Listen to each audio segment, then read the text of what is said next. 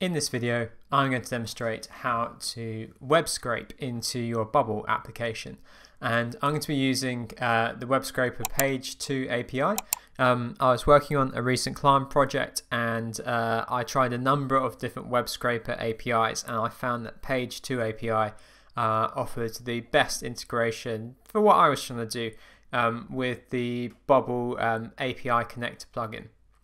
So that's what I'll be demonstrating to you now. If we head into the Bubble API connector, install this plugin if you haven't already by Bubble, and we'll add another API. And so this is Page 2 API, and then we're going to make a call. And for the purposes of this demonstration, we will be scraping the H1 tag. This is a way of identifying in HTML code the most important header on a web page, so it's quite a common target for web scraping. So we're just going to call it scrape H1, and then we have to dig into the Page 2 API documentation in order to know how to fill out our API call here. Here we go.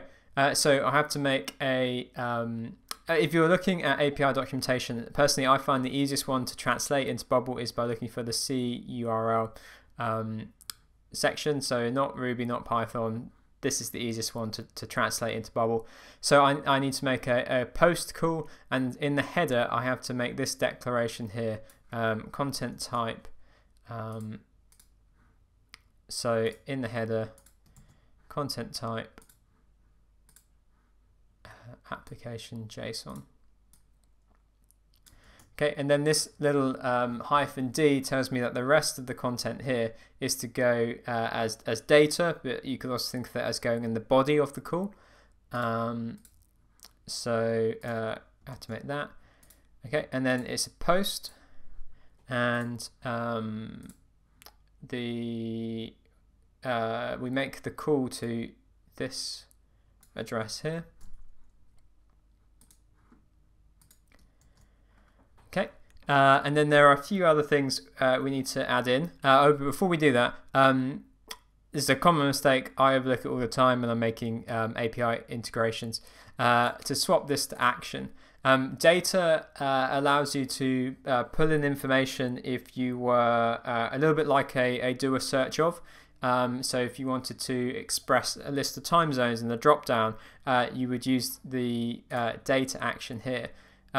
Sorry, the use as data, that's a bit confusing, for the list of time zone APIs. But action enables you to make this call in a workflow, which is what we want to do. We want to make the call and then save the result to our database. So the other parts that we need is here. So I'm just going to copy and paste this.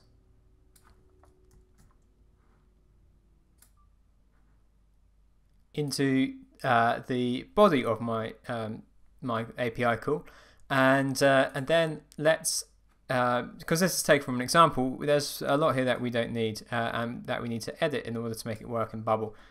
So the URL, we can make it a dynamic value by using the triangle ended brackets.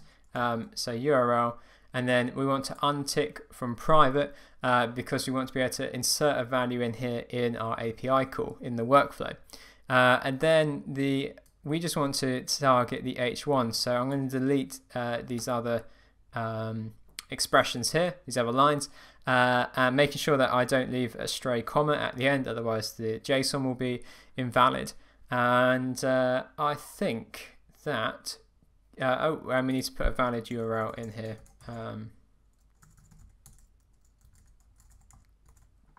And then let's give it a test. Okay, so there's something wrong with my JSON.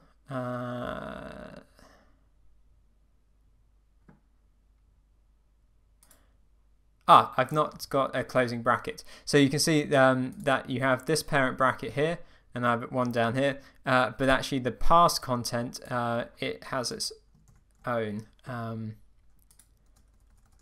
So to put it really neatly, I'd have a bracket down here. Let's try that. Okay, web scraping takes a few moments, but there we go.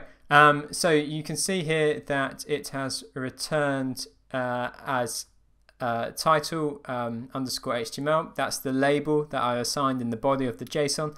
But it's returned the whole H1 portion of HTML. Now, there's a way to get around that. If I go back into the documentation and then have a look for data extraction, you'll see that I can tell Page2API what sort of data I want to get back. So I just want to get back text. So I can go back in here and by adding in that expression there. So there we go, that's the label that it returns. And so in fact we will rename that to page h1, and then let's initialize the call. Like I was saying, this takes a few seconds to complete, and one reason for that is that I have the scraper using like a real browser. There we go, so the request was made with a real browser, and the advantage of that is that most websites, in my experience using web scrapers, they will block an attempt to scrape their content if it doesn't look like it's by a human or like a legitimate indexing bot, like Google's indexing bot. So I found, I mean, you can turn this off, and on most web scraping services, by not using a real browser, you'll save some money per request. But I found that it's just much more reliable, and so there we go. I get that callback. BBC homepage is the H1 for that page. So my expression works.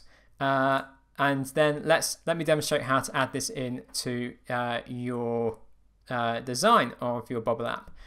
So I've got a repeating group here which shows a list of websites, and I want to be able to add a URL in here, click scrape, and it to be added to my database. So let's do that. When the button is clicked, plugins, because I have it as an action, I see my API call here, and then I link this up to my input, and then I'm going to want to reset my input so I can place more than one call through very quickly, and lastly, perhaps most importantly, I need to add it to my database. So I have already created a type of website, and I'm going to save my H1 in here. This is the key bit. Results of step 1, and then looking for my label, which is page underscore h1, and just so I know what website I've called, I want to reference the URL, so that's the input, and then otherwise currently I'll be referencing an empty input as I put it after my reset. I'll just pop it there. Then let's give it a refresh. And let's give it a try. So one of the things you'll realize is you have to, with web scrapers, they're not that clever. I mean, rather you have to do a lot of the supportive work, providing them with a correct URL yourself. So if I was building this into an app that other users were going to be using, I would find ways in the expression here to ensure that HTTPS, etc. is included, that it checks that the URL is valid, otherwise it isn't going to work. So let's try. Okay, there we go. It's come across. Let's try another one. In fact, let's try and demonstrate it not working. So let's put in a deliberate error. Okay, Udemy lives on www.udemy.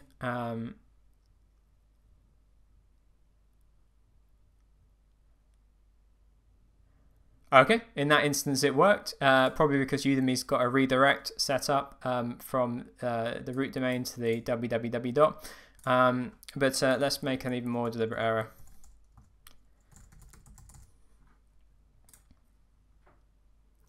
Okay, there we go. So the API call is throwing up that there is an issue. So you'd want to find a way in your Bubble app of handling errors, perhaps nudging users with the placeholder of how to correctly enter in a URL to make the web scraping process as reliable as possible.